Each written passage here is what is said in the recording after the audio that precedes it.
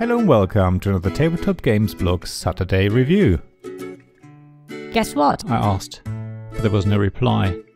The other player just looked at me suspiciously. Guess what? I asked, this time with more feeling, yet there was still no reply. The other player tilted their head and squinted at me. Guess what? I tried for the third time. The other player started to open their mouth, but then thought better of it. It was going to be harder than I thought. The other player clearly knew what to do so they don't get got by Big Potato Games. I know that many of you probably wouldn't classify Don't Get Got as a board game. It's technically not even a tabletop game because it doesn't require a table or other surface to play. Yet it's listed on Board Game Geek, so I would argue it qualifies as a board game. And even if it wasn't listed, I would still review it on my blog. So with that out of the way, let's delve right in. As the name suggests, Don't Get Got is a game where you're trying to trick your friends into doing something, and when you succeed, you've completed your mission. Complete 3 missions and you win. These missions cover a wide range of things, from the relatively benign to the rather more ludicrous. The basic mission that everyone gets is to ask a player, guess what? And if they answer with, what?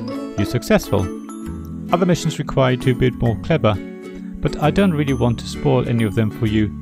Suffice it to say that the game comes with dozens upon dozens of mission cards, so you can easily play the game with dozens of people all at the same time, and you can play it several times and still not run out of missions. The options are vast. You can play it at home or while you're out and about. Everyone just needs their wallet of missions, which easily fits into your back pocket, and off you go. You can either play until someone has successfully finished 3 of the 5 missions, or until a certain deadline, or a combination of both.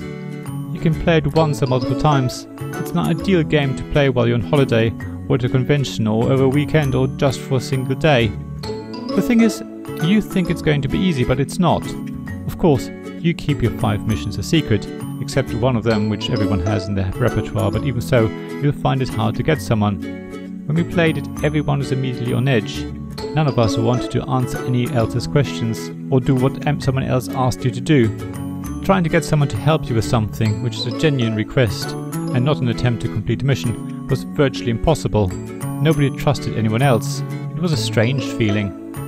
The game allows you to call someone out if you suspect them of trying to complete one of their missions. If you're correct, they have to be honest and show you their mission, and it's considered a failure and cannot be attempted again. However, that meant I ended up calling out my daughter every time she asked me something. Rather than not saying anything, I was constantly saying, "You're trying to trick me, it's one of your missions." It was becoming silly. Yet my daughter still managed to finish 3 missions. After all, eventually you forget about the game, and that's the time to pounce. And it's that timing that makes this game so much fun. At first you think that the game is going to be boring because people will either not talk or just continuously call each other out. However, the reality is that you do relax into it and eventually forget that you're still playing. If you time it right, you will get the other person in the end, especially if you play over several days. The classic moment was first thing in the morning when my daughter seemed to have just woken up, but managed to get my wife to complete her 3rd mission and win the game. We didn't expect her to be playing so early, but she was spot on and exploited the moment. It's those moments that Don't Get Got creates that you will remember. That's exactly what many of us like about playing games, the moments you remember. It's what makes this game so much fun, as well as the psychology behind it all. How everyone becomes cagey and changes their behaviour. It's a really interesting and fun game that I highly recommend you try out for yourself. It's a game you can play with friends and family alike.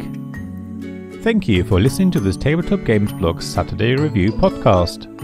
Please check the description below for links mentioned in this episode, as well as to the written version of this article on the blog.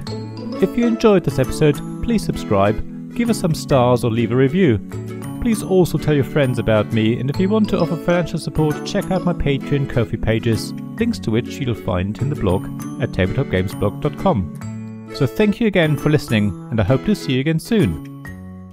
This podcast was made possible by the generous help of my Patreon supporters: Royal Patron Sean Newman, Castle Guard David Miller, Dice Masters Alex Bardi, Paul Grogan and James Naylor, and Shining Lights Robin Kay, Sarah Reed, Tim Vernick, and We're Not Wizards.